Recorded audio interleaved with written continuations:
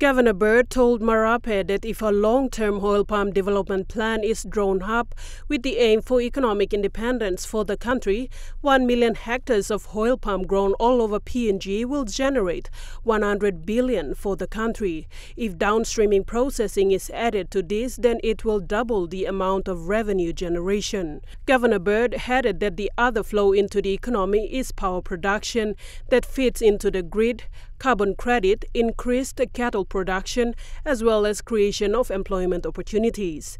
He said palm oil can bring in many opportunities like the greenhouse energy that can be generated from the waste. He added that if 33 of such operations take place in the country, it will create employment for 100,000 people.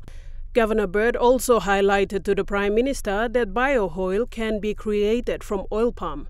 Thus, it can save the country from the external economic impact. Prime Minister Marape welcomed the proposal and invited the team to Port Moresby to run the investment figures past the super funds and Kumul consolidate holdings. Sharon Engnui, National EMTV News.